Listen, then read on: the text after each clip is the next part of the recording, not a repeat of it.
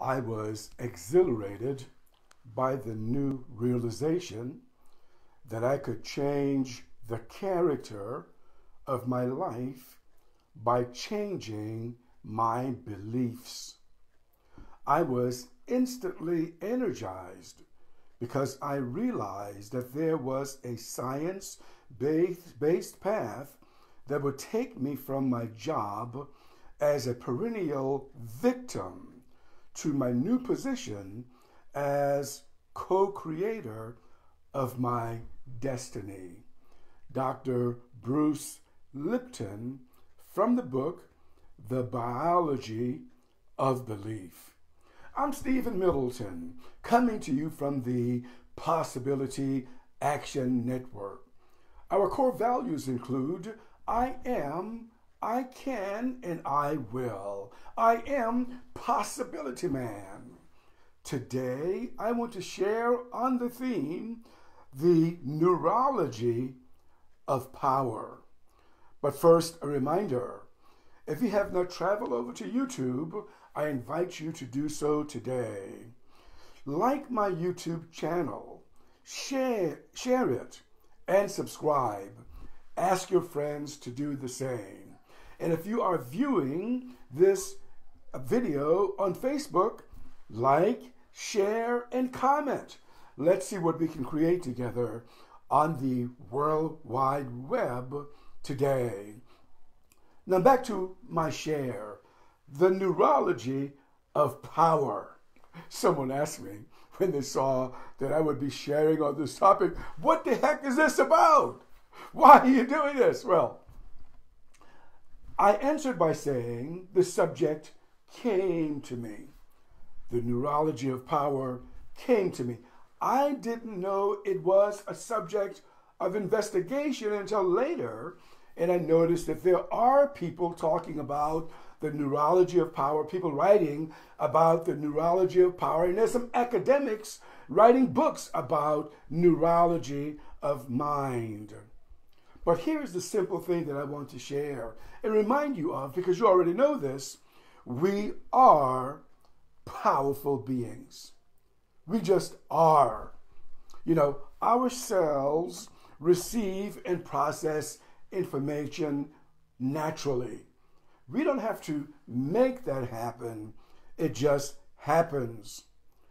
Our genes are not determinative of our life outcomes. They're just not. We can actually bend our genes or change our genes. Our DNA doesn't control our destiny either. If there's one power that's a guide to us in this life, it is our thinking. Our thoughts lead the way in our creation. And that's why I am doing the share on the Neurology of Power. Now, I don't want to be scatterbrained as I talk to you today, so I made a couple of notes to keep me on track. The first thing that I want to note is that we live in an intelligent environment. Now, I'm not telling you anything that you don't know.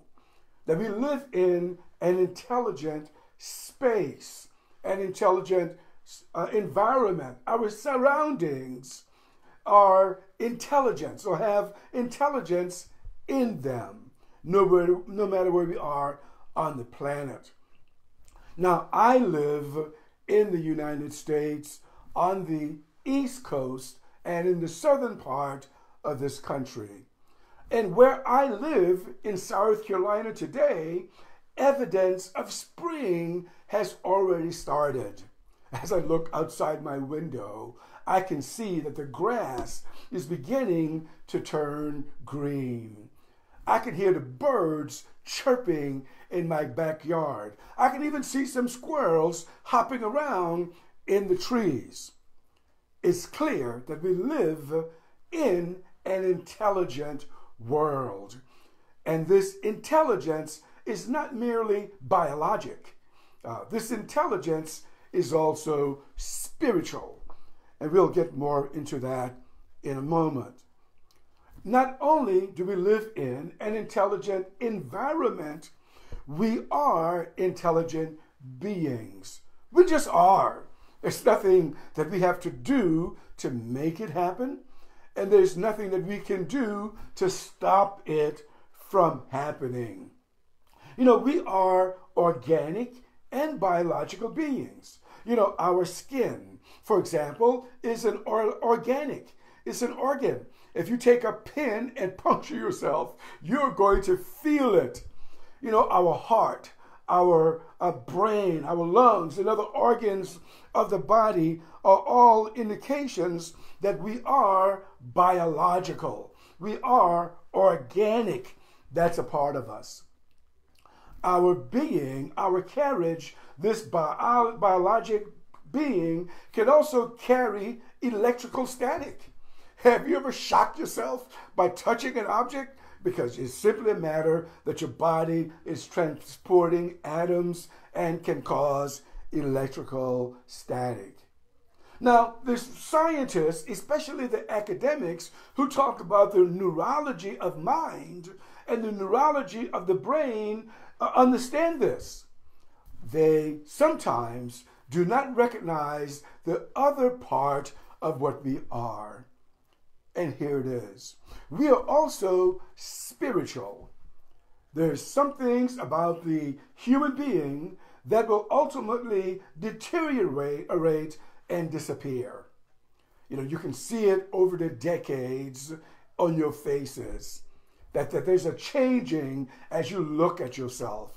Sometimes health conditions may come up, which may change the course of your body. So the body is constantly in the process of change. But there's one thing that never changes, and that is our spiritual component, our spiritual self, our higher self. And this higher self, the spiritual self, is what is primary about who you are, about who we are. You know, we don't know this very well because we don't get a manual when we come into the world.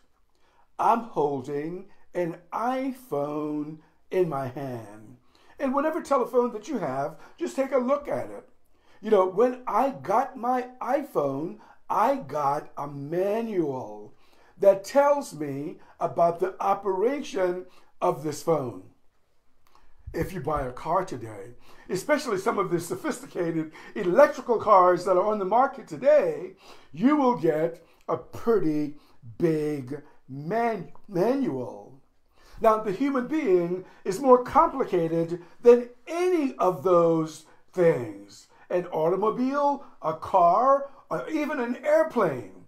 We're more complex. We're more sophisticated. But we do not come with a manual. There's nothing that exists on the planet today other than, of course, the natural qualities of our planet that a human being has not created. But yet, we do not have a manual.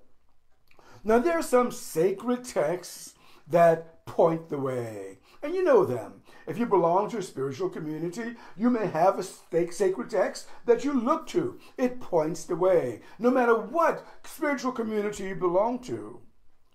And over the years, there have been sages and philosophers who point the way. In the 20th century, two of the individuals that I like a great deal are Sydney Banks and Neville Goddard. In their writings and in their talks, they point the way. And what they say reminds me then of this fact. We are witnesses to creation. Creation is constantly happening, and we are witnesses of that creation. And we, human beings, are creating. We are creators. We are outpicturing the images that come into our minds. We'll do more with this as I continue to stir around with the subject with you, but we want to conclude by looking at what some of these sages and writers and speakers say about this in the 20th century and also today. One is Esther Hicks. Esther Hicks is a brilliant speaker, a brilliant communicator, and she tells us in her talks that she just wants to feel good. And she encourages us to find ways to feel good, because in the feeling good, we're creating more of that which we want. The 20th century philosopher Sydney Banks, who passed away in the 21st century, advises us to follow the feeling. That's what Esther Hicks said. I just want to feel good. Sydney Banks says, follow the feeling. And it's the good feeling that we follow that allows us to create more of that which we want. And then Neville Goddard, the 20th century philosopher, gives us a practice. Now, we don't need a practice, but I think that the practice offered by Neville Goddard is worth looking at. He says, do this exercise. Ask this question of yourself and ask this question of the universe. What would it be like? What would it feel like if I already had all of the skills that I need to practice in this particular profession? What would it feel like if I had all of the resources to allow me to do the many good things that I want to do in life? What would it feel like? And Neville Goddard advises us to ride that feeling, to ride it, to harness it, to explore it, to allow it to be with us. And in this, then, we can only outpicture more and more of what we want. Look, you are an incredible being. I know that sometimes we live in a very negative world. I know that today we got Russia and Ukraine, at war. There are all kinds of things are happening in our society. But I still say we are more powerful than anything we can imagine. We'll be stirring around with the Neurology of Power as we go forward. But I want to remind you that this is Stephen Middleton coming to you from the Possibility Action Network. Our core values include I am, I can, I will, I am Possibility Man. I invite you to connect with us. Drop a comment in a note. What do you think about the Neurology of Power? And let me know if you want us to continue sharing on this subject. Until next time, good day.